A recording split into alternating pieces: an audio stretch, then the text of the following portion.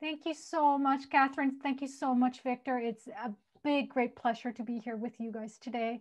I'm really excited. I'd like to say thanks to also to Bere, who's been pulling all this together, and also the Department of Spanish and Portuguese and Latin American Studies, and all those of you who are joining us from all over the place. I see people from Mexico and California and from all over. So this is really exciting. Thank you so much for being with us here today. Before we start, just a quick land acknowledgement to add to Catherine's. I live and work in Kitchener, which is located on the traditional territory of the Anishinaabe, Haudenosaunee, and Neutral peoples. The land I stand on today is stolen land, and it's the original homelands of the Indigenous people. I acknowledge, and we must not forget, the painful history of genocide and forced removal from this territory. And I honor today Indigenous people by doing work that lifts the voices of Indigenous peoples all throughout Abya Yala. So with that, I'll let Paul do a little hello, and then I'll take over. Hello, everyone. Paul here. Like Rita, it's an absolute honor to be here. And I'm really humbled, right, by the number of folks who've come out from all over. So thank you for being here. It's incredibly exciting, and likewise deeply honored. I myself am speaking to you from Asheville, North Carolina, which is in the traditional homeland of the Cherokee, literally an hour from where the Eastern Band of Cherokee Indians is currently located. And I acknowledge that, this is also stolen land, under several treaties that have been broken with the Cherokee over the years. And it is important to keep this in mind, right? And as Rita was saying, part of the project of doing work in Indigenous studies, right, is to make sure that these voices are heard and valued, right? And, that we acknowledge and think about and change our relationship with the land. Okay, so I am going to share my screen.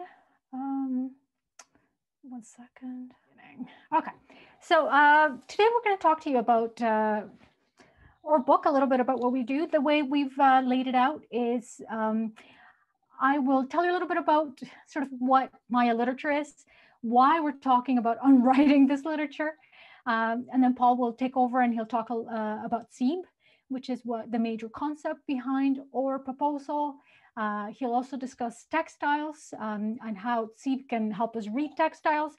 And last, we'll head over and look at some poetry, and we'll discuss how this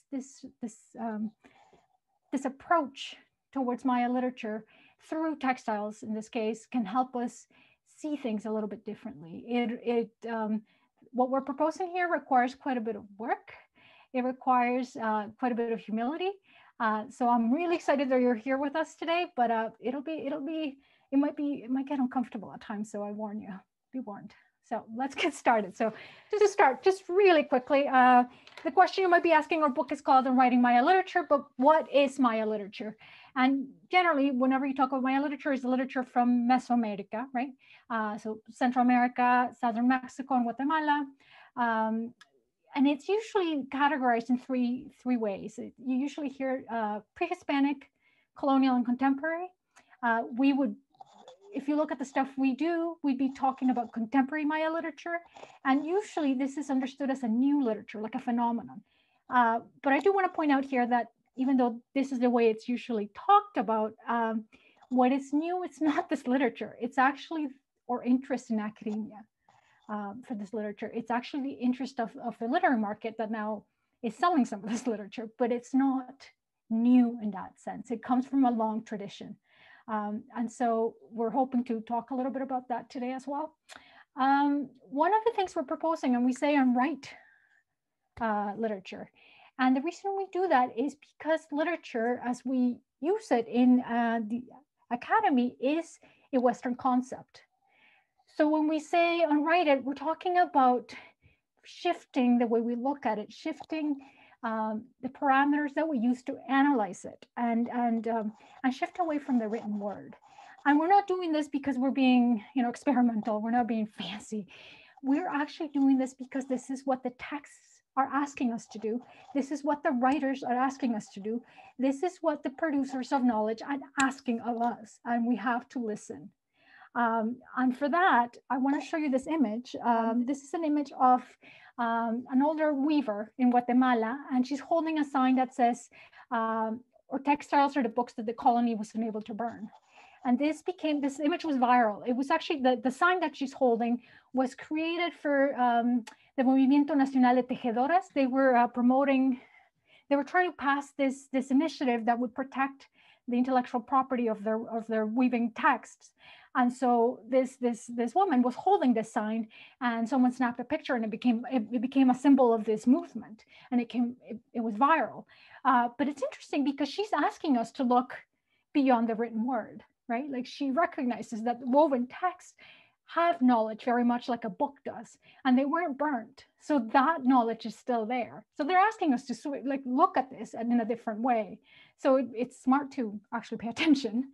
So what this entails is also considering other ways of seeing and understanding the world, which is not always easy. It requires us to shift our entire understanding of things. It might not be the correct way. There are other ways of looking at things. So we're proposing what would be labeled a decolonial approach, right? We would change the terms in which we analyze these things. We would look at literature and how we're defining it. What does that mean? We need to look at those tools and approaches and really ask ourselves if they're appropriate. It also requires that we look at our positioning as non-Indigenous readers and scholars. What does it mean for me in North America, with a PhD? What does it mean to be looking at this literature? And in this case, it might mean that I need to be humble, and I know I'm not the expert, right? So I have to, like I said, it requires a great deal of humility. We also need to think about the effect of our practices as scholars, as readers, and how they extend beyond the page. We're not dealing with simply a word on a piece of paper. It's much more than that, and we'll talk a little bit more about that. And we also have to think about whose voices we're privileging. One of the quotes that I've included here, this is the motto for the Ejército Zapatista de Liberación Nacional. And we'll come back to this later on, but it basically says, un mundo donde quepan muchos mundos, a world where many worlds fit. And this is in part what we're trying to do.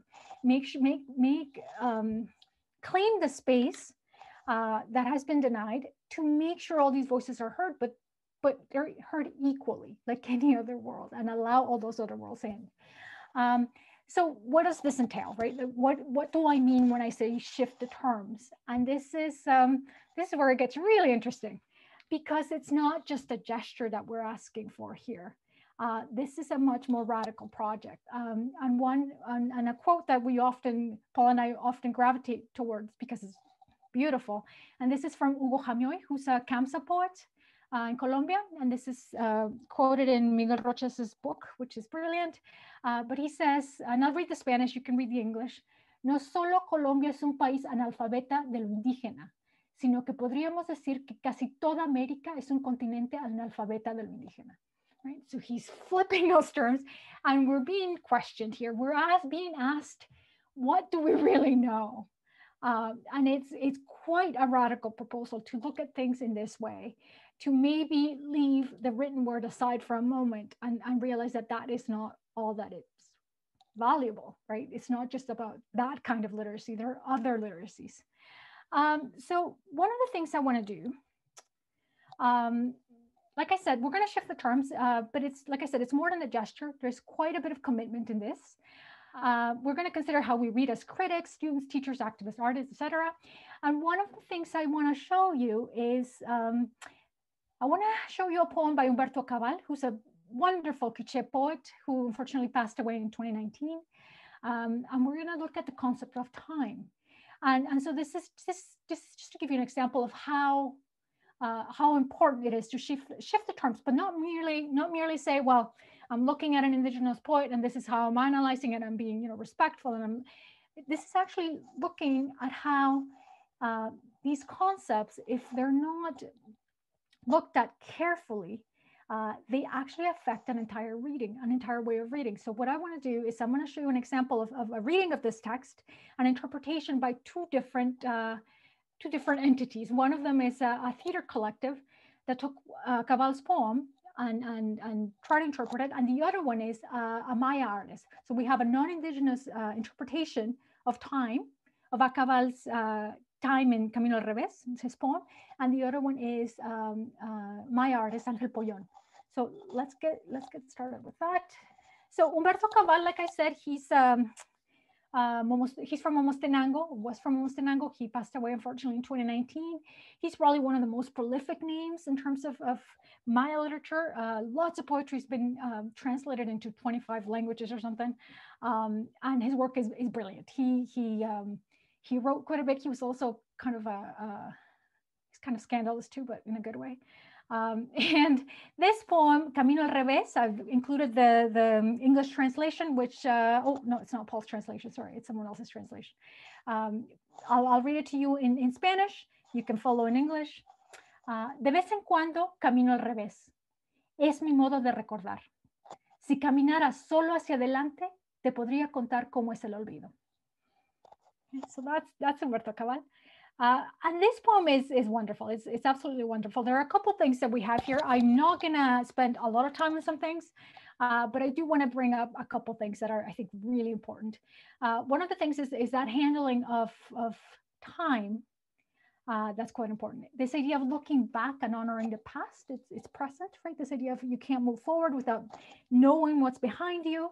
But there's also a challenge to sort of the idea of progress that we have in the West, this idea of like leaving the past behind and just moving on and moving on to bigger and better things.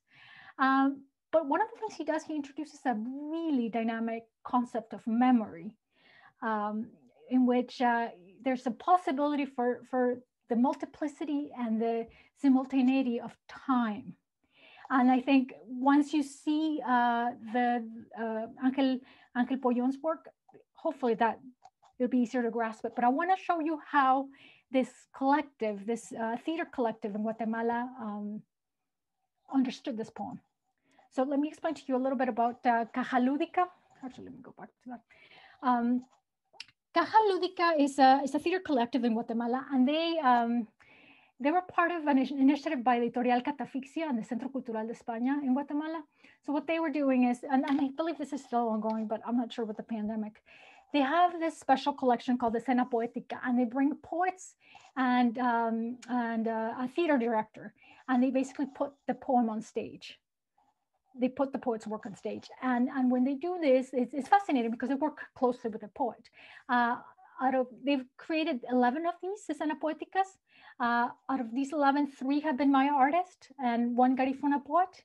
Out of the 3 Maya artists, Rosa Chavez and Manuel Soc, they actually lent their bodies for this. They actually went on stage and they were part of the performance because their work demands that the body to be present. In the case of Acabal, he started working with Caja Lúdica, so the theater collective, but unfortunately he passed away. So Caja Lúdica was forced to continue the work when he passed away. And they did a fabulous job. So in no way is this a slight to what they did. I actually think they did a fabulous job. It's just, it's interesting when you see their interpretation, which comes from a very much Ladino or Western perspective. So what they did, they took a couple of his poems, and I'm going to show you an image of, well, actually, I'm showing you the text. This is sort of the directions of the poetic action, what they were asking, and I'll read it, and I can read it in English. What they were asking they were asking the actors to do. And they did this in one of the busiest streets in Guatemala, and I'll read you the text. An actor who watches the sunset begins walking backwards, holding a gourd filled with white sand. With the sand, he draws a 5-meter-long line at the center of 6th Avenue, between 11th and 12th Streets in Zone 1, which symbolically represents time, a sand clock, memory, the dividing line between sunset and sunrise. And it looked like this. So you have, this is just an image. So you see all the people, because this was a collective theater production, a public on the street, and it was done at dusk. You can see, you know, all the people standing around. You can see very clearly that line of sand, right, that represents time. And it's interesting because this idea of the hourglass, right, filled with sand, it's actually a Western concept. It's a French invention in the 8th century. It's not Maya. And well, the sand, you know, you can, I mean, we can get into a debate about that. But then the only Maya element here is the tecomate, that gourd that's filled with sand. So that's their interpretation of time, right? It's a line that runs straight down the street, right? And it's represented, you can interpret the sand like each grain of sand representing sort of a memory, that makes up that entire sort of history, or that idea that Acabal was trying to communicate. Like I said, it was wonderful. People were really involved. People loved it. But if we move to a different interpretation, and this is Angel Pollon, he's a Cachiquel conceptual artist. He's very well known. He's fabulous. He has work in, I believe the Reina Sofia has just bought a couple of his pieces for their collection. And he's absolutely fabulous. And he likes working with the concept of time. He's very much about the concept of time. So one of the things that he does, he creates this piece, and this piece is really interesting. So if you look at it, I mean, it might seem a little bit funny if you're not used to conceptual art, but basically what it is it's two leather shoes, and they're both covered in dry mud. They're set approximately 50 centimeters apart in a straight line with the heels facing each other. And they're joined by this continuous and stretched rubber band, right, that stands in the place of shoelaces. So there are no shoelaces, but this rubber band joins them. So one of the things that it was really interesting chatting with Angel, he said I asked him, I said, well, I guess you read the poem and you were inspired by it. He said, no, actually, I was working with the concept of time, and then I read Acabal, and I'm like, oh, this is exactly what I'm doing. So he named a piece after he found Acabal. And it's really interesting because he's introducing an entirely different conception of time. Here, time's not linear. There's not one line, but we have a rubber band that joins both shoes, right? And it's this continuous loop that is flexible, that stretches. And you have the shoes that are facing away from each other. And the interesting thing is you can stand from any angle and you can change your perspective. One can be the past, one can be the future. It's not fixed. That notion of past or present in this case, or in future, they're not fixed. You can walk all around the shoes and you'll never find it. So some of you might have heard, this idea of Maya time being circular or cyclical. In this case, it's a little bit different. It's more the idea that it's simultaneous. Past, present, and future are working in conjunction. They're sort of, they work together. There's this it's almost like a feedback loop that we have here. It's continuous, it's constantly working together. There's a connection with nature, the soil and the mud that also suggests movement. And that's actually really interesting because Angel is able to bring out the idea of space and movement through time with that soil, with that stretchy rubber band, but also this idea of creating a path or marking that path, right? So he's able to do this, and you have something completely different when you look at Acabal's poem, right? Because now you have this notion that moving backwards is not a literal moving backwards. There's not a linear timeline, but it's something much more dynamic, something that can be simultaneous. And if you often when you speak to someone, if someone's giving testimony, for example, and this is from someone, I worked with someone who, a political scientist who was looking at testimonials, and she mentioned to me, she's like, when people talk about what's happened, they move, like when they talk about time, there's this funny movement between like the past, the recent past, the present, but it happens at the same time. And it feels kind of messy. And it's actually it's this simultaneity that's constantly informing your present, your past, and your future. It's always happening, in multiple times and simultaneously. So this is sort of that understanding of time. Like I said, it yields very different results when you look at it this way, right? A Maya understanding and a non-Maya understanding. There's very different results here. It's quite rich when you look at it from a Maya perspective. But there's also something interesting. This is not what we're proposing here. This idea of shifting the terms. It's not discipline specific. We're doing this with literature, with art, but it's happening all over the place. It has been happening for a long time. Indigenous people have been pushing for this for a long time. We just don't listen. But it's happening everywhere. And in academia, you can look at, if you can, in Canada, you can go over to University of Alberta, Kim Tallbear in her ReLab, where it's a research and creation lab. She works with artists and she works with scientists, and they're doing this work of shifting the terms. You can go over to Newfoundland. Max Liboron, she has her CLEAR lab, which is studying microplastics. She's also trying to shift the terms. Her lab is anti-racist, anti-colonial, feminist, right? And she's trying to do these things. If you go to Guatemala, AFEDES, it's a collective of weavers who are not just a collective. It's not just a collective who, they just weave. They actually work on the production of knowledge and keeping that knowledge and keeping those traditions alive. They gather, they get together, and they discuss what it means to weave and what these symbols mean. In Mexico, you have the Zapatistas who have proposed an entirely different way of governance, right? So this is happening everywhere. It's not discipline specific, but we need to see it in our discipline. I guess that's what one of the things we're asking. And the other thing is, it also comes in handy when you think of, and I mean, in terms of recognizing, for example, rivers and mountains as living beings. This is also happening there. That shifting of terms, that's also happening there. And those are very important shifts that are hard to do. They're quite difficult, but they're important and they take time, especially if you're coming from academia like we are. It takes time because it requires a great deal of work. It requires a great deal of humility. It requires that you check your ego at the door in many ways, and it requires that you listen to the people who do this, who live this. So that's sort of to set it up. I just wanted to set this up for you. I'm going to hand it over to Paul, who's going to get into more specifically ts'iib. I'm trying to think if there was anything else I needed to add, but I think that is it. So I will. Yeah, I'll pass it over to Paul. Awesome, Rita. Thank you so much. And so now, what is ts'iib then in this context, right? In terms of shifting the terms, what exactly are we driving at by saying, unwriting Maya literature, we're highlighting ts'iib instead of writing, instead of literature.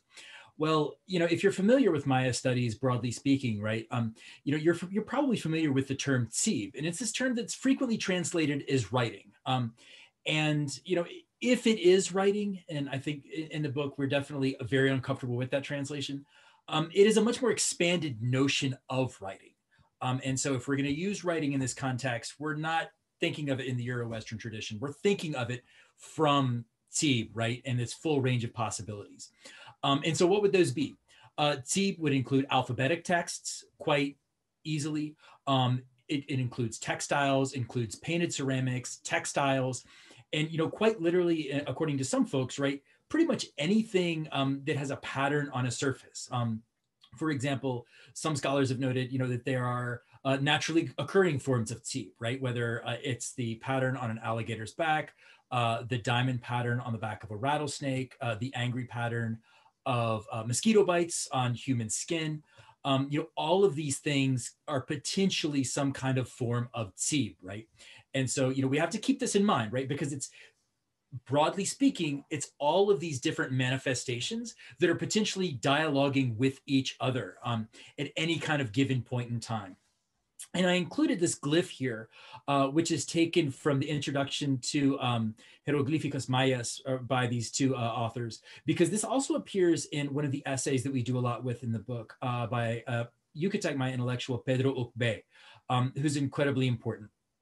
And in his analysis, his breakdown of this glyph, the top part, ts'i, he says, when I look at this, right, what we're looking at is a field in the process of being cleared, right? And so if I'll scroll up here, you can see the ts'i part. It's a field in the process of being cleared. It's currently filled, with some different kinds of weeds and things like this, but we're clearing it as though we would clear a page. And so this is a connection of ts'iib to things like not just land in general, right? But also the Maya corn garden, which is something that I'll return to in just a moment. And then the bottom part that he sees there is B, right? Ucbe says, given that we have a foot in the middle of this circle, this is actually being, right? Or the verb, literally the verb to go, right? Like Briseda Cuevas Cobb, who's a Yucatec Maya poet, has a famous poem, Yana being shock, right? Literally translated as you will go to school, right? The being there being a future like to go. And so this combination then being ts'iib for Ukbe really kind of ties everything together, right? He says, writing can be walking and vice versa. It's anything that leaves a mark, right? It's making history. And quite independently of this, right? One of the poets that we have worked with, Rita and I, in Snichi Malvayuchil, actually has that line in a poem that he writes, writing is walking. And so, these things in terms of their ability to leave a mark, are broadly speaking, geographically distributed, right, among different Maya intellectuals, right, who are obviously also in conversation with each other.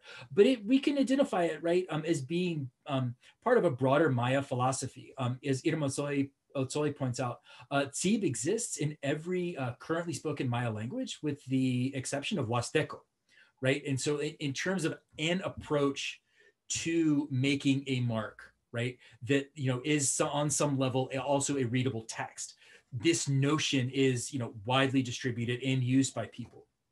And so one of the things that in terms of how Ukbe connects it to things like land, to things like the corn garden, he says making a milpa, right, which is the broadly used term for the corn garden. Making a milpa is something that you do intentional. You clear the space, you plant the seeds so that life is born, the word, history, food for the soul, the word. And so, he's putting this out there, right? That like the process itself of making the corn garden is something that is in some sense, not just a readable text, but also literary. And, he doesn't make this connection, but this is something that people have talked about with reference to the Quiche Maya Popol Vuh. But Rita and I both think this is something that is too frequently set aside, right? And I have my page from the TEDLOC translation that I'll read to you here just very quickly. This is the beginning of the ancient word here in this place called Quiche.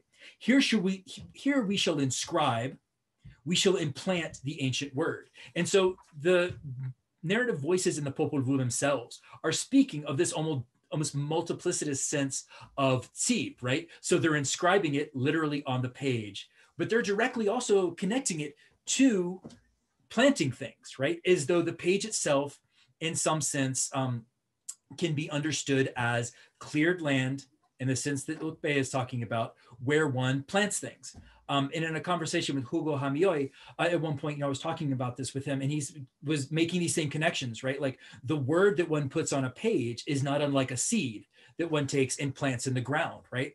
The seed itself is dead, or we think of it as dead, but of course it's not dead. It's potential life. And it's the same thing with words that one prints and puts on a page, right? You close the book, you put it away, no one can see it. The words are dead, but they're not. They're seeds that are planted in the page that come back to life when one reads them. So, all of this is informing how we are understanding ts'iib and how then we can use ts'iib as a point of analysis to think about Maya, contemporary Maya writing writ large. So if you want to go to the next slide, Rita, that'd be awesome. And so in the book, we talk about three overlapping in some senses, but also three really important dimensions of ts'iib that explore the relational, spatial, and performatic dimensions, right, of understanding ts'iib and the potential that it has, right, for understanding this mode of expression.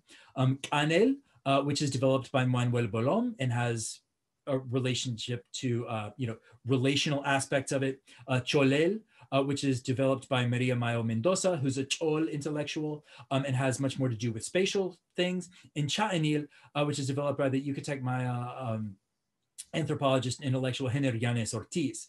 And so just to talk a little bit about these in a literary sense a little bit, Canel is something, in terms of ts'iib, right? Thinking about how ts'iib encourages us to rethink our relations, right?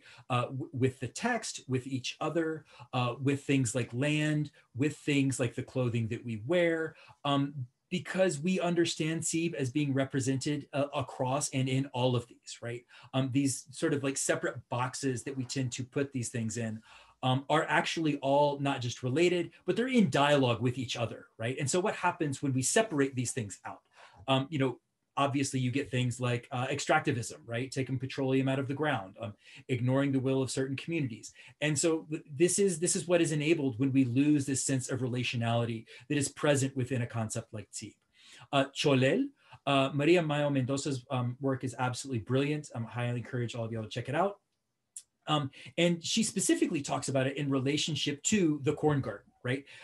You know, the sense that the corn garden is not just a space for the production of food, right? It is also a space for the production of subjectivities, right? Not just like where humans learn to interact with each other, but it's an intentionally cleared space in which humans learn to interact with also the non-human world. And so again, getting back to that sense of relationality, right? And what happens if we, via ts'iib, you know, reconsider all of these different texts around us, and that we move through, move with, whether or not those are textiles or literature, that these are spaces for relating to, you know, not just other humans, but also the non-human world, right? Up to and including the land itself. And finally, ts'iib, you know, as a Maya concept of performance. You know, Henner in his article on ts'iib, also, you know, all three of these are absolutely essential for folks to check out. In Henner's essay on ts'iib, he talks about how, you know, the epigraphist Alexandra Tokovinine references ts'iib as being a glyph that is present on a classic era Maya stela, right? And it's a king who's dressed up and dancing, performing before his people. And so then Henner says, you know, well, this is, you know, this can be rethought in terms of contemporary language development efforts, right? In the sense that, you know, even those who are non-Maya speakers can hear and appreciate the text which is read aloud, right? It's not an essentialist gesture that I think lots of folks have taken it as, or even an aggressive gesture, right? Where indigenous language is spoken in a space and is exclusionary, right? It's actually, we can rethink that is if via ts'iib as being something that is inclusive, but encourages you to enter to the best of your ability, right? And then in that sense, right, you know, one is encouraged to learn one or more Maya languages, right? And engage with these texts linguistically, right? Because they are there and they also contain meaning, right? They're not sort of just aesthetic objects that one sort of looks at and says, oh, okay, so this is a bilingual text, right? In your performance as a reader, you have to also acknowledge, right? You know, I am an imperfect reader. I am an imperfect critic, right? Because I can only read one half of this complete text, which is in Spanish. I cannot read the half that is in Tzotzil, Tzeltal, Yucatec, Chol, right?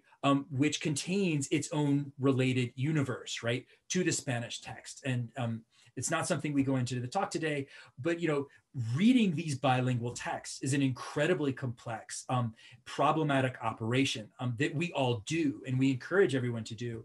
But, you know, again, like Rita was talking about earlier, being humble when one does it, right?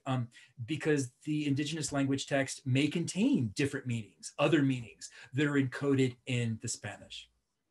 And so then, right, like how do we apply, like rethinking some of these texts as ts'iib? How does this then influence how we understand texts? You know, and what we can then as critics, scholars, and readers, how can we relate to them differently? So this is one of a famous Maya vase, frequently referred to as the blowgunner vase. It's referred to as a codex style vase because it tells a story, right, that we can narrate, right? And this particular story is obviously related to the Quiche Maya text of the Popol Vuh, right? And so it's, you know, when folks will come out and say, oh, well, the Popol Vuh is just a fairy tale, you know, influenced by Christianity, et cetera, you know, acknowledging that the knowledge system, you know, something like ts'iib is a lot more flexible, right, than knowledge systems that we have coming out of the Euro-Western tradition. You know, as ts'iib can accommodate, right, something like alphabetic writing, you know, the Popol Vuh, you know, this does not bother us at all, right? If they incorporate elements of Christianity or something like this, this is still very much a Maya text, right? That is privileging Maya ways and understanding of the world. Now, with regard to ts'iib, our project in notions of textuality, right, and acknowledging that these texts as ts'iib have a performatic aspect. So on the blowgunner vase here, we have in the center of the image you're looking at Hunahpu, right, one hunter, who is firing a dart from his blowgun at the celestial bird, Gukumats, who to the left is perched up in a nance tree. Okay, and if you look at the very little tip of Hunahpu's blowgun, you can see the dart, right, just coming out. He's just blown the shot that'll knock out one of Gukumats's teeth and set then the story into motion to defeat him. Now, if you look down the tree, okay, you see these two elements. And when we're talking about the Popol Vuh and the hero twins, there are two of them. The other hero twin is actually present. On the left-hand side of the tree, you can see Xpalamque or jaguar deer's blowgun sticking out. And then, of course, on the right, we have this little jaguar paw, right, which is being used, right, to represent jaguar deer. And so all of this is, present in this vase. And, like as the way I've just explained it to you orally, rather inartfully. However, once again, right, this is a scene from the Popol Vuh, and this is from the Tedlock translation. And here, as in many other passages in the Popol Vuh, right, this is not as though someone is reading from a text, right? Like I would sit down and read a text to friends, like we sit down and read texts to each other. Like if you pay attention to what Tedlock is saying, and Tedlock himself points this out, it is as though, right, the narrative voices are pointing at pictures. So it's the relationship of things like glyphs to pictures combined with the ceremony itself of reading the document that give the Popol Vuh its full expression. So, and I'll talk about this and I'll read this just so you can hear it. And here is the shooting of 7 macaw by the 2 boys. We shall explain the defeat of each one of those who engage in self-magnification. This is the great tree of 7 macaw, a nance, and this is the food of 7 macaw. And again, you can hear how the narrative voices are pointing to pictures. In order to eat the fruit of the nance, he goes up the tree every day. Since Hunahpu and Xpalamque have seen where he feeds, they are now hiding beneath the tree of 7 macaw. They are keeping quiet here, the 2 boys in the leaves of the tree. And when 7 macaw arrived, perched over his meal, the nance, it was then that he was shot by Hunahpu. The blowgun shot went right to his jaw, breaking his mouth.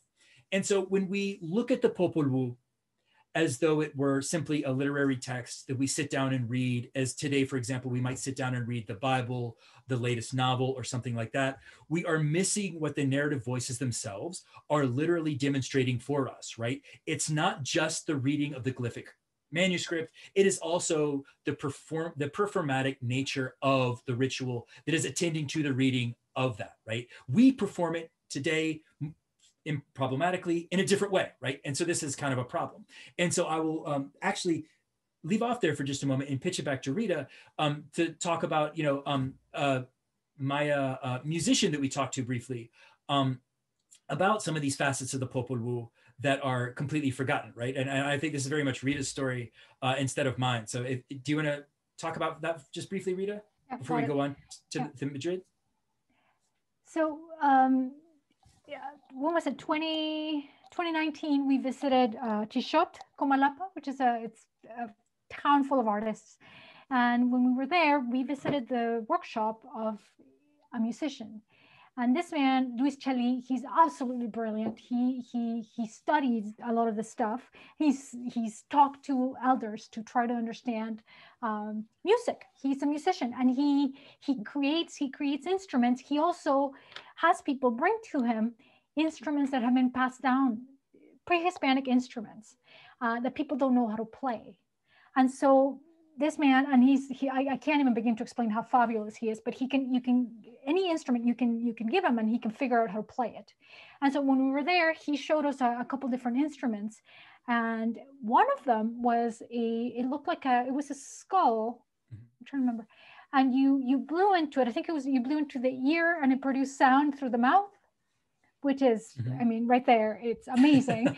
But one of the things he said to us, he's like, this sound is the sound of the underworld. This is the sound that you would hear when you're reenacting the Popol Vuh. And I thought, wait a second, we've never heard of music and Popol Vuh put together. Like that was the first time I heard of this. And he said to me, yeah, the Popol Vuh is accompanied by sounds. It's not just the acting, the this, the that, but it's also, there are sounds that make it a complete experience for all your senses.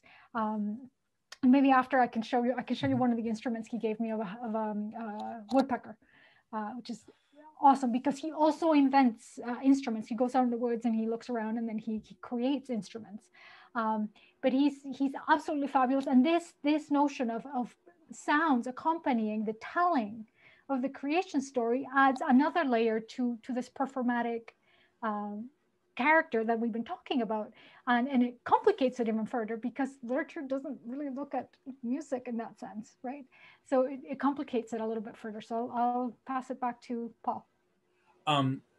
You know, another aspect of this, right, is textuality itself, right, in our sense of texts, how they're used, what they're used for. And, you know, so this is folio 59 from the Madrid Codex. And, you know, and so, you know, at first gloss, right, like, why are we showing you the highly uninteresting and blank backside of a famous Maya codex, right, with all kinds of glyphs and other cool things happening in it? And I would draw your attention to the very bottom of this page.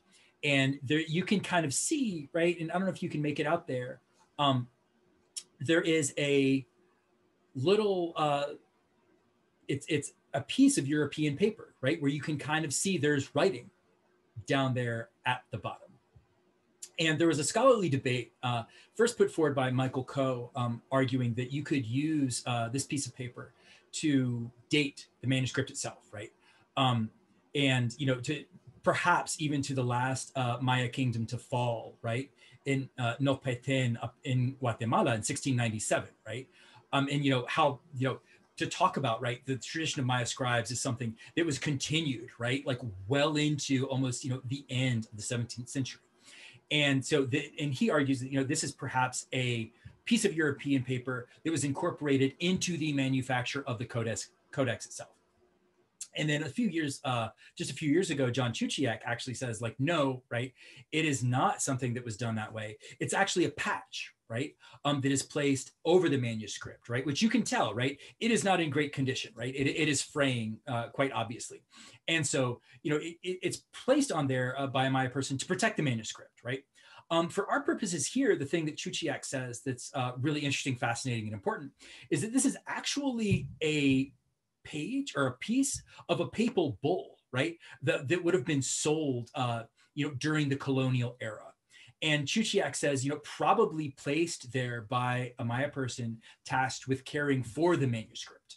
And in that context, then, you know, is likely like why a papal bull as opposed to other documents, right? It's because it's something that incorporates, right, the spiritual power of the papal bull and claims it, right, for the Maya manuscript itself. And so we're talking about, right, this sense of textuality and, like, you know, the notion that, as with the Popol Vuh, letters are being used to support, right, this like much larger performatic context. Here we have physically, right, a European document and the power that it has being used to not just support, but enhance, right, a fraying Maya manuscript.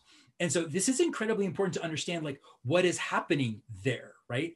And I think, like, as a physical object, right, it's a really amazing example, right, of these multiple textualities and how they can be combined in ways that, you know, an outsider might say, well, this is contradictory and, you know, assimilative or whatever, but it's not, right? Because from the perspective of the people doing this, right, these things are not contradictory. Right, of the knowledge system is flexible enough to incorporate things, right, without the contradictions that folks may see seemingly from the outside.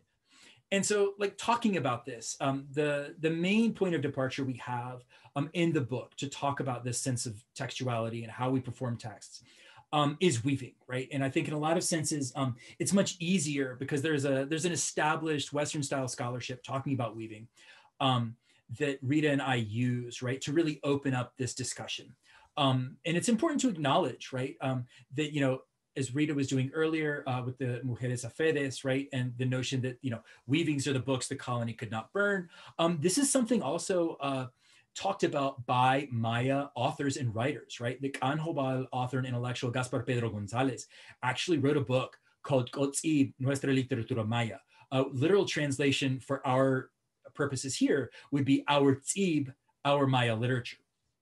And very subtly, right, as Gonzalez lays out, right, what Maya literature under ts'iib would be, includes this picture, right, this graphic of Maya weaving, saying, you know, these are other examples of ts'iib. And so, like, once again, right, like it's not like ts'iib came out 2 years ago, right? Like ts'iib, I think, came out in the mid 90s, you know, already signaling, right, that when we're talking about ts'iib, right, this is a like a much broader sense of textuality, right, with which all of our different works are dialoguing. And that's something that we're going to come back to in just a few minutes. So if Rita, if you want to go to the next slide.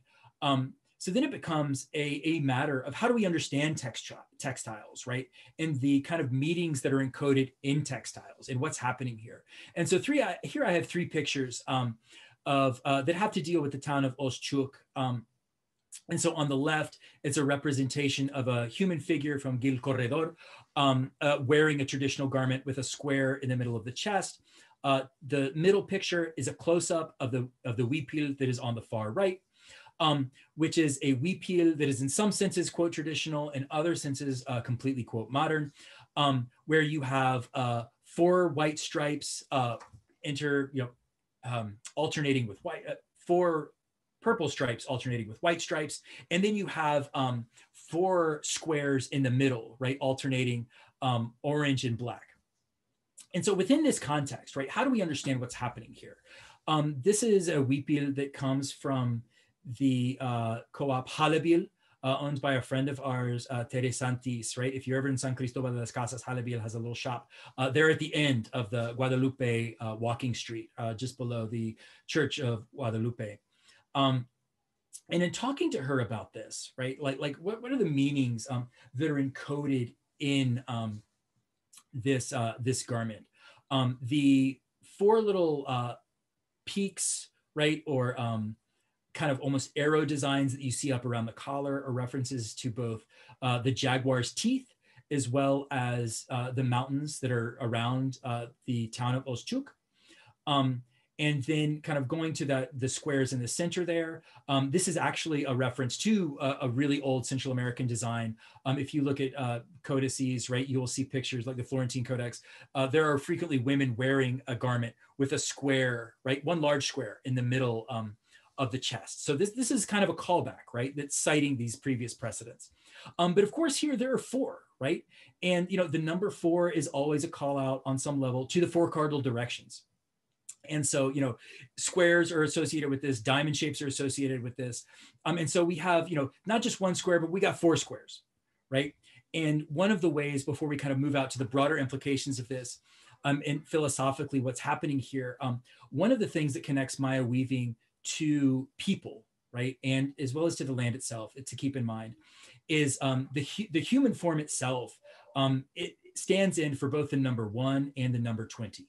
Right, mathematically speaking, right? One of the ways to say 20 in many Maya languages is vinik, right? Hun vinik, and to count upwards from there, you would say, you know, 20 plus 1 towards the next vinik. As well as in weaving, then, typically but not always, weaving is done in units of vinik, right, which are 20 threads, like grouped together. And you know, in terms of how adept Maya weavers are with that math, right? They can, you know, having seen this, they can tell you more or less how long it will take to weave a garment, right? Based on the number of vinik in the garment and, you know, and the measurements that they are given. And so within this context, right, with, you know, the connection between, you know, the number 20, things like squares, the cosmos, calling out to the 4 cardinal directions. When a person wears a garment like this, right, the individual square, right, references the 4 cardinal directions. Then all 4 of them together do, and then the human does, right? Also referencing the 4 cardinal directions.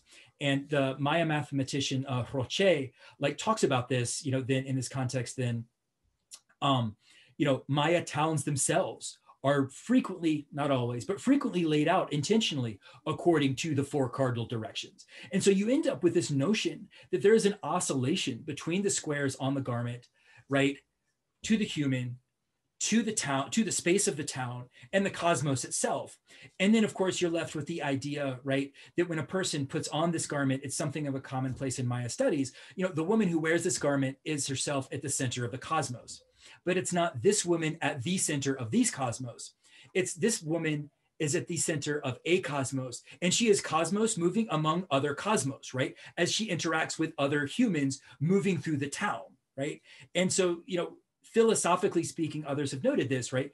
I mean, fractals and, you know, non-Euclidean geometry and things like this are already encoded in a lot of indigenous understandings of the cosmos, right? In a lot of ways, so-called Western science is catching up, right? From a position of being far behind.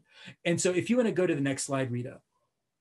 And so this is another garment. And to come, maybe come back down to ways of reading and understanding this that are a little bit more closer, right, to history and things that are easier to understand. The garment on the left, these come from the Tobol Ansetik cooperative from San Pedro Chenalo. And so the garment on the left is predominantly in a red palette. The garment on the right is predominantly purple and black. And comparing these two, you can see, right, one of the things that it's really hard for folks to understand is that designs can be read longitudinally, right?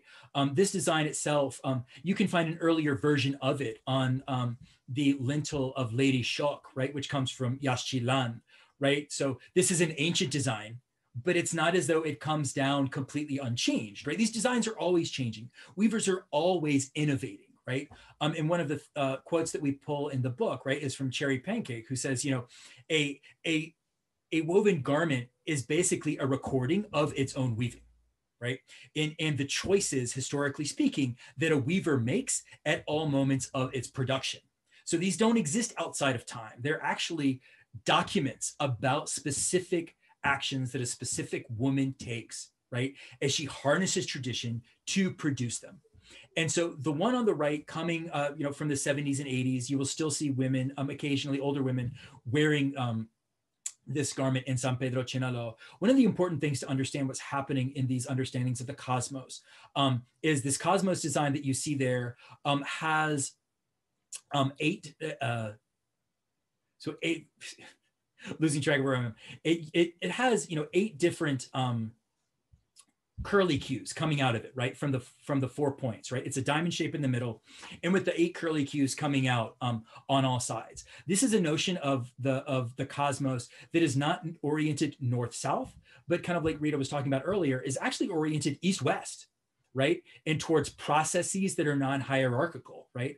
You know, if you set out walking east today, right, you can walk forever and never get to a fixed point, which is east. Whereas, you know, the north, right, we have the North Pole. Like eventually you'll get to the North Pole. So that it's a quite different way of thinking about the planet and how we are oriented towards it, right? Here, it's always oriented toward movements of the sun. And so the very middle diamond there, right? This is actually a design, which is a composite of several designs. The diamond in the middle, right? If you bracket out all of the curly cues, that's you know, a design which is called Our Father, the Sun, okay? If you kind of go out then and you look at the 2 curly cues on the sides, there are the 4 curly cues on the sides. This is a design for the butterfly, right? Which is, you know, the sun in movement. And so then, like, in the full scope of what's happening here, and you can see this much more clearly on the cosmos designs from La Rainsar and Tenehapa, right? This is actually a representation of 2-dimensional representation of 4-dimensional space-time, right? Because the sun is always in movement, right? It's always at noon. It's always at midnight. It is always rising and setting. And of course, as you can see on the garment, right, it's not one cosmos design. The entire neck, right, has cosmos designs. And the last thing I'll kind of say about this in terms of like looking at changes over time, you know, you can use looking at these documents, right, or looking at these textiles, you know, women will talk about, well, you know, the reason we use this thread here is because like this is when the road came. or this color came, when this event happened, right? And we got greater access to things, and how that access changes what weavers can do. And so the weepil on the right, then, this purple and black color palette is enabled by the fact that all of a sudden, over time, women have access to things like metallic thread, in which you can see the other designs that are encircling the cosmos designs on this weepil. And of course, the other thing there is the something they called the running stitch, I believe in English, right, gained popularity. And so all of a sudden the women started, it's like, okay, well, we can raise, right, how thick this design is. And if you don't know what you're looking at, the design on the right barely looks intelligible in terms of the design on the left, but they're the same design. And if you know what you're looking at, you have no problems reading it or acknowledging that they are in fact the same design.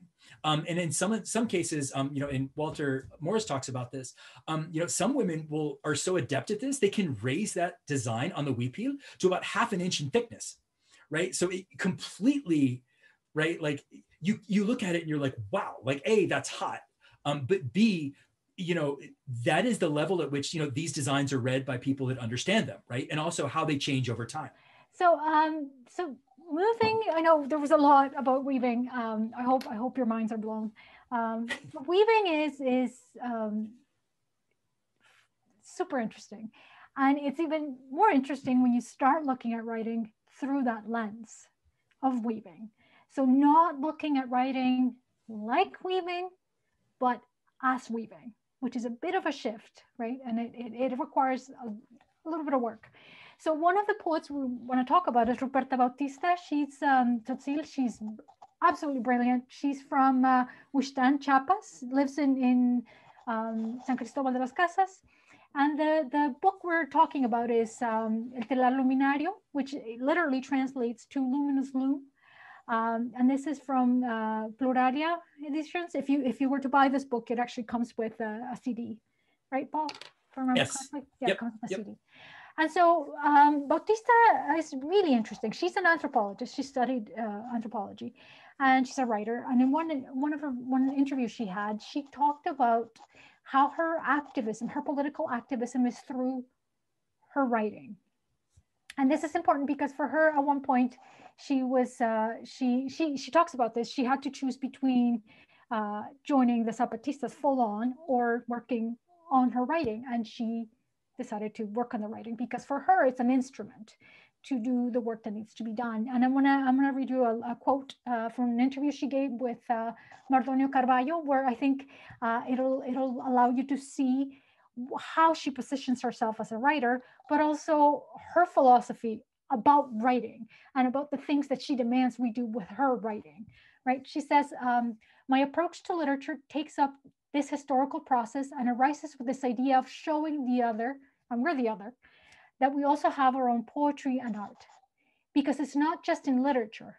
In the arts in general, we have our own painters, sculptors, singers, dancers.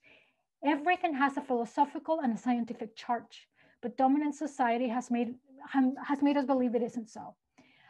So this quote is really interesting because, and we're going to look at a poem next, because it brings up this notion that there's a lot of knowledge elsewhere that we've been ignoring because dominant society has said it isn't so. And there's an important aspect of gender here as well. The majority of weavers are women. Men do weave, but it's not as common and it's not in the same way with this loom. It's a little bit different with a lot of the men do. They do what's it called, with the pied, it's a little bit different. It's, yeah, I forget the name right now, but it's a little bit different what the men do. So the women are the ones who weave mostly. And so they're the ones who are working with this philosophical concepts. They're the ones who work with this notion of the cosmos. They're the ones who do this. So what does it mean when we're talking about literature and we're talking about the primacy of the written word and we're leaving everything else out because it doesn't fit? We're indeed marginalizing that knowledge that women produce. And so when Ruperta writes about the Telar Luminario, there is something really interesting happening there. This book, Telar Luminario, we talked to her about the title and a couple choices she made. So the first word, in the ts'iib, shorobat, means light or illumination, and the second word, halopte, and my pronunciation is terrible. The root for that word means both weaving and a long time. So there's this notion that we're dealing with something that is ancient, right? But also ongoing. And that's important to note, because usually when we talk about ancient things, ancient history, it's way in the past. But in this sense, it's something that is dynamic and it's present. So some of the topics that she brings up in this book have to do with time and weaving. Time is very important, but also sort of macrocosms and microcosms is always very important. And we see this not just with her, also like Calixta Gabriel Chiquin, who we talk about in the book. She also does this. She's also very interested in that microcosm. And it's not just, I don't think it's just that they're interested in it. It's how they see the world, this macrocosm and this microcosm, and this constant moving in and out of it, or being in it at all times, I guess it would be probably better. So I'm going to go to the next slide, which is actually the poem, Ruperta's poem. There we go. And I've included it here in English and tzotzil. Ruperta wrote this in tzotzil. She did her own translation into the Spanish, and Paul actually translated it into English. And so Paul is going to read it in tzotzil. I don't read or speak any Maya languages, but Paul does. So, and he took some tzotzil classes. So I think he's going to read it for us. So I'll let you go, Paul. Awesome. Inetel, aya, kopo li tonetike, anal shushubahel, aya, te sob ikliman, och te spektsat, meon kerem, skush yonton, te smetnal, on mol, spukespa, te x pomta, umetel tseo. Skupimbe, spihil schol, yonton li ansetik, altsamehik, sko li volkole. Skusbe lokel slabanel vitnal, ibiltahem te yotton teklumetik, satsutasbe, yutzil sliker kushlehal, saleb yip poko, iihal, kehatik te salob te halometik, shtapane kushlehal. Thank you so much. See, I couldn't have done that. But anyway, so that's the tzotzil version, and there's a bunch of things. It's a beautiful poem. It's quite complex. I am not going to go into every single part of it because it's just too much. But there's a couple of things that are really interesting here. For one, Ruperta evokes all senses. There's this funny play. There's hearing, sight, smell, touch, and there's also the absence of taste in that hunger, that laughing hunger rooted in our communities, as she says, right? Which is also a very powerful political statement. But all the senses are called forth here. And it's interesting because these senses are what make up that material for the woven text that she creates. She talks about weaving ancestral secrets, right? And it's all these senses, all these experiences. And we know that a lot of indigenous cultures are experiential, right? You learn through doing. It's not through a book. So it's a little bit different, and it's interesting because that's what's creating this ancestral knowledge. One of the things that you might have noticed is in the last verse, it's in tzotzil. The English translation is in tzotzil, that last verse, those last two words, chapanech kushlehal. And she does the same thing in Spanish. And what she does is she includes a little note, and it says artesanas de la vida. So this is like an epithet of the weavers, artisans of life. And it's really interesting. We actually asked her, like, what do you mean with this? And she said to us, she's like, this is a concept that you can't translate. That's why I left it as this. And it means artisan, artist, maker, builder, erector of life. And the other thing is kushlehal is another really interesting concept. So you have this idea of a builder, constructor, erector of life. And then you have kushlehal, which usually it's plainly translated into Spanish as just life or existence. But when you ask Ruperta or you read Miquel Ruiz, for example, they talk about this. It actually is much more complex, and it has to do with the relationship between humans, nature, and the cosmos. So it's not just my life, it's my life and the life of those around me, the cosmos and nature.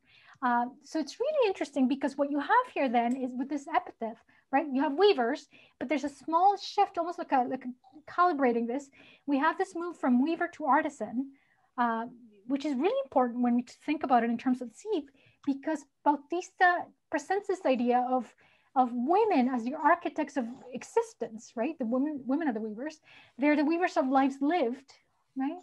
And they're also the interpreters of the cosmos.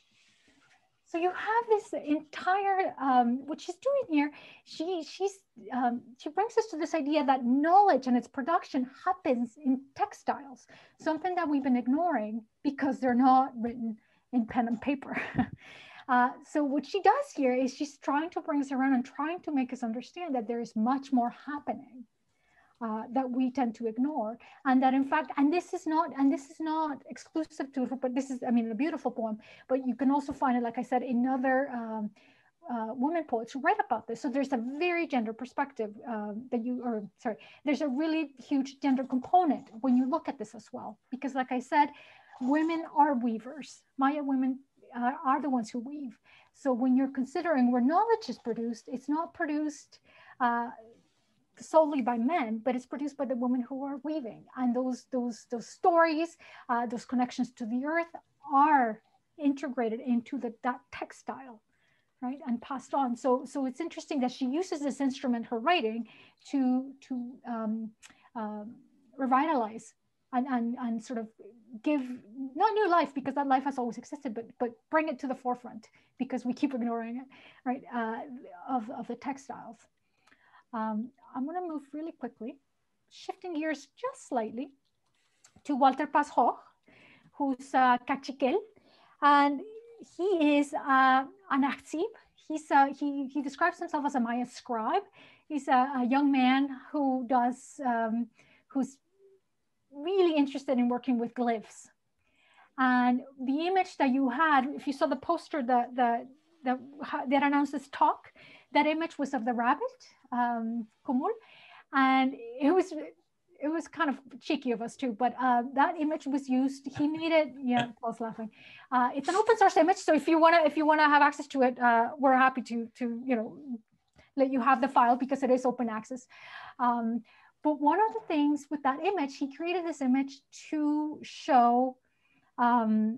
It was made as a protest. It's almost like a protest, like a poster that you take, and it's actually quite literally cursing out politicians in Guatemala. It was done in 2016, I believe, the other one, for protesting. And the glyphs that he includes is a bunch of it's like ladrones, thieves. Anyway, he just curses out all the politicians, and he makes it available so people can take it and use it. Corrupt, all the things you can imagine. And there's one or two swear words in there too. But he is really interesting because he goes back to glyphs. He says, glyphs are important, but more than that, he's interested in bringing glyphs to us, using that writing, right, that used to be codices and sculpted rocks, and give them a different platform, right? So there's this drive to recover and reconstruct and revitalize and connect to that ancestral knowledge. But also when he does this, when he's like, and I don't want to say recuperate in the way it is, but it's also continuing that tradition and updating it. So we're talking about those updates, right, that happen. He's updating it using different tools. And in this case, it's digital tools, right? He's using digital tools to create these images. And this is the one I included in this PowerPoint. It's Chuen, is the monkey scribe. And he describes it as this: he sings with his voice and with his hands. So this harkens back to the Popol Vuh, right? That notion that you have this multiplicity of textualities. It's not just one thing. There's a couple of things happening here. You have to listen, you have to write, you have to do all these things. It's not just the one thing. And Walter Paz Hoch, like I said, he's brilliant. If anyone's looking for a tattoo, you can commission him. He will draw a tattoo for you. So just so you know, just putting it out there in case you're interested. But that's Walter Paz Hoch. And with this idea of the glyphs, I'm gonna pass it off to Paul. Awesome, thank you, Rita. And so then another, I think, coming from Ruperta and then Walter, this really sets us up well to talk about Negma Koy, who's a Cachiquel poet, painter, and translator from Quixote, right? San Juan Comalapa in Guatemala. Negma also participates in this movement to recover writing in glyphs. And she does it right from this kind of multimedia, multi-form perspective. And, in some ways, right, a writer like Negma is the embodiment. If any of you are familiar with either Chadwick Allen's Trans-Indigenous or Daniel Heath Justice's most recent book, Why Indigenous Literatures Matter, and how these two scholars talk explicitly about, right, literature can be found in all of these other things, right? It's writing with Latin script is one option among many in Allen's words. And, Heath Justice talks about how, the Cherokee literature is not just things written on a page. It includes wampum belts. It includes, culturally modified trees, et cetera, et cetera. So again, right, I mean, these are not even necessarily just kind of like things that Maya people are doing, right? But hemispherically, right, this is where some of really incredible scholarship is being done. So if you want to go to the next slide, Rita. And so these are some examples of Negma's work, right? On the top left there, this is a poem called Aslem or Vida that she had for distribution at a conference I met her at in Colombia, in Bogota, several years ago. And right, she includes the actual title of the poem in glyphs, right? Like one of the things that challenges us in terms of being scholars and critics is to, both, how do we enter into a glyphic text, right? Because all of a sudden we have a text that's not just bilingual between Cachiquel and Spanish, but we also have a text that is quite, also, I guess we would call it biscriptural, right? It's in both Latin script and glyphs. So how do we analyze the glyphic text? And hearkening back to the quote that Rita used at the beginning of the talk, right? This is a moment in which, like, those of us who cannot read glyphs are quite literally illiterate in multiple forms, right? I cannot read the Cachiquel, and I also can't read the glyphs. So, like, as a reader, like, what am I to do? And so that's the top left image. Going down below that, right? To talk about, right? Like these are things that one can read. So this is actually a glyph. Negma is a good friend of both of ours. And my daughter's name is Elena. And she's named after a town where my wife and I have a number of really dear friends, right? Which is called Santa Elena. And even though it sounds like a Hispanic name, it's actually not, right? It actually means burnt house, right? And there's a whole story as to why it's burnt house, but it's Elena. And so I asked Negma if for my daughter's birthday a few years ago, I was like, is there any way you would write Elena in glyphs? And so this is actually reading from the top left to the right, from the bottom left to then the right. This is Elena, right? How one can read that. And so, it's the top left. Le is the glyph that kind of looks like a fingertip there. Na is the kind of the face on the bottom there. And ah, right, being the glyph, the bottom part there on the bottom right that looks like an open mouth. And so Negma is leveraging all of these things, right? Like in her work. And a lot of times these get treated as simply being symbolic gestures, right? In scholarship. Like no one can actually read that, right? This is a symbolic gesture. And even though, right, most Maya folks themselves cannot read glyphs, right? Like that is 100% true. On the other hand, it is no less true that this is a form of literacy, like Rita was talking about, that people are actively working to recover, full stop, right? These are things that can be read. And, ethically, as we develop approaches to literature like this, I think, we have to ask ourselves, like, well, why aren't we reading them, right? Like Rita has been talking about, it requires us to do a lot more work than just sitting down and thinking of the text in alphabetic script as being kind of an ends unto itself. And, you know, going back, hearkening back to weaving, this is a section of Negma's poem, Lienzos de Herencia, that in the translation, I think I went completely away from lienzos and went with our woven histories. But the Huipil is a huggable poem made by our ancestors, a codex of threads that the invaders could not disappear. It is our culture's memory. It is science, it is art, it is a living calendar. Right, getting back again to many of the ideas that Rita's been pointing out, right, that, you know, all of these things are encoded in the Huipil, right, if one knows how to read them. So I will kick it back to you, Rita. And so, and we should mention, Negma also works in a really interesting form. She's created a book of poetry, Ticotem, which looks like a codex. So it's long, and this is put out by I forgot the name. Chosama, right? Chosama, that's right. And they've actually done codices, but in this case, it's a collection of poetry that she's done as a codex, right? And that implies different ways of reading it too, like interacting with the printed text.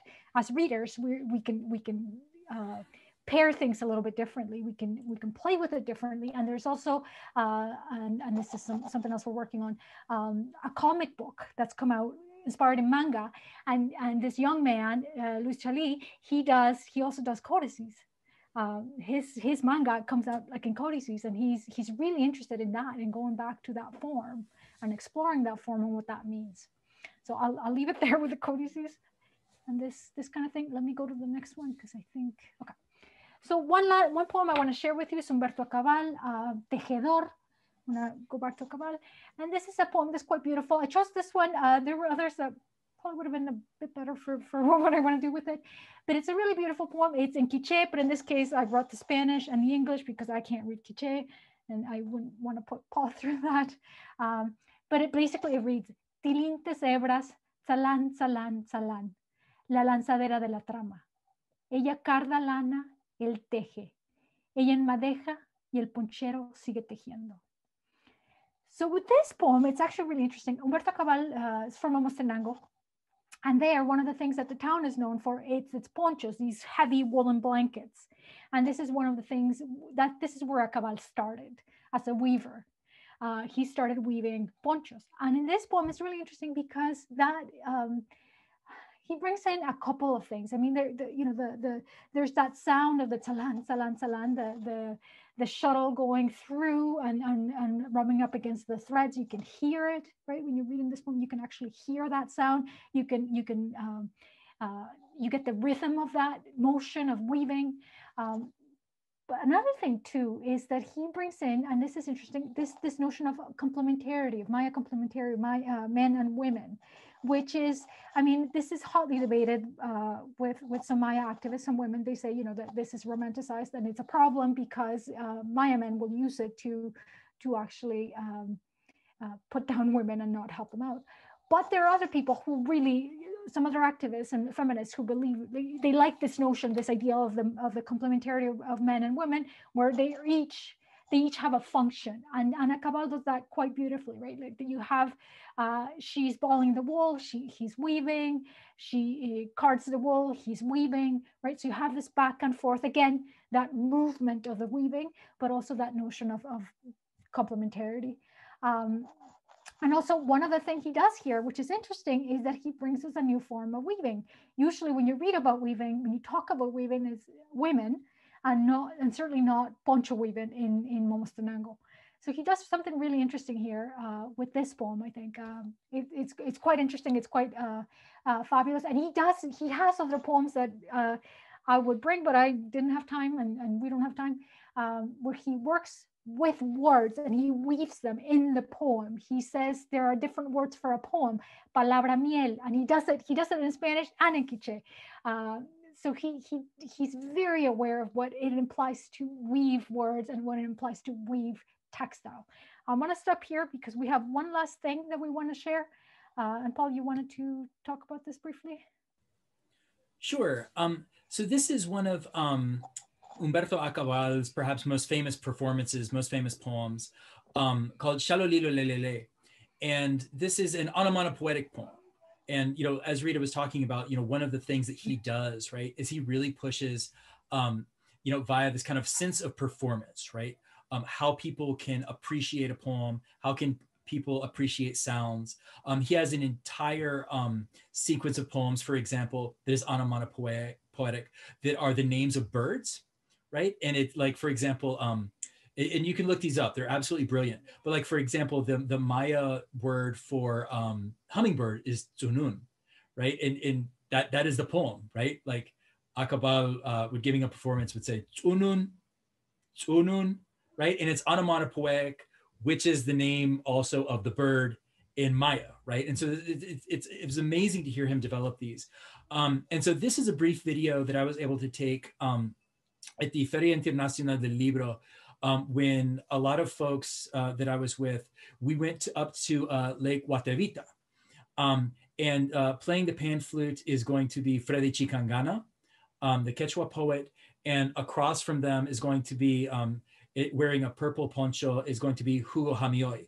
But this kind of performance, right, and like what people are using it for in this kind of context is really powerful. But talking about the performatic aspects of these poems, I think it's also really important, right? Like, how are they performed? Like what are they done, right? And so this is a particular context in which this poem is performed. So Rita, if you want to play that for everybody.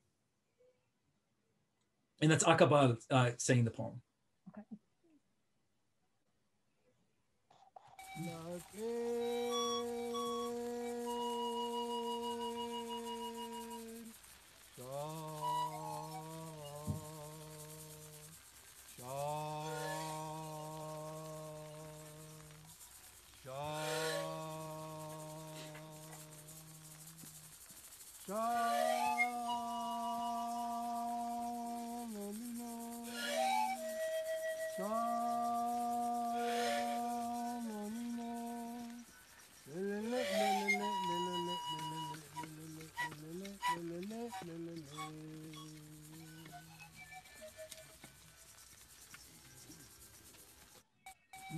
Okay.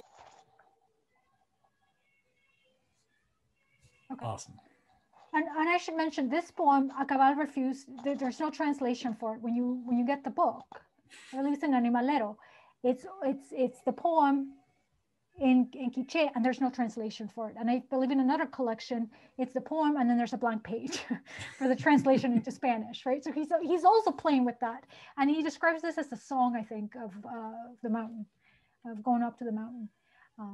And it's just sounds, and it's really interesting because this poems like this and other poems require that performance, right? They require that they be performed, or you miss out. And one of the things that to me it's always kind of funny, people say, well, you can't always do that, but we have internet and technology and YouTube. We can do this, and we should be doing this, right? We have the perfect combination of elements to be doing this and to be highlighting that performance, which the poem's asking for, right? Which Acabal is begging us to present, because otherwise you lose a whole lot.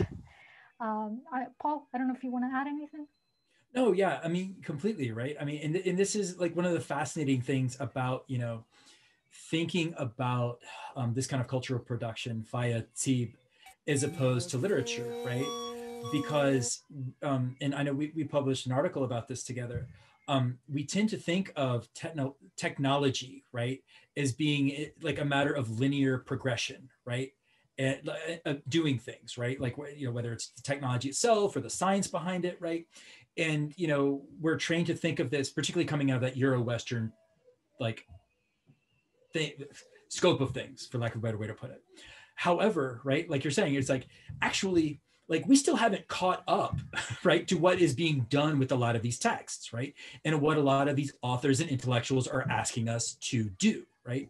And we're still not fully taking advantage of things like the internet or other modes of representation to, to produce better scholarship, to rethink how we do things, and also to collaborate better with members of, Maya communities, with Indigenous communities, across the globe. So, all right, and I think with that we're going to close, and we're going to open it up for questions, comments, complaints.